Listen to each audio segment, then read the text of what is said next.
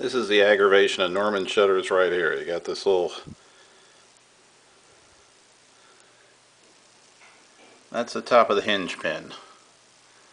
And they put the hinge so far up to the top because they tie it in with a long screw into that top rail.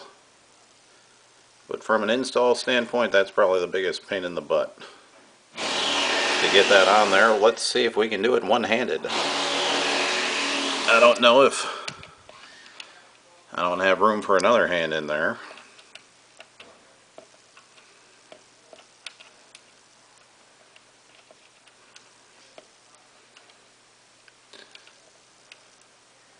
How about that? Success. You have to push the pin up from the bottom to where the threads are sticking out the top, then you're set to go.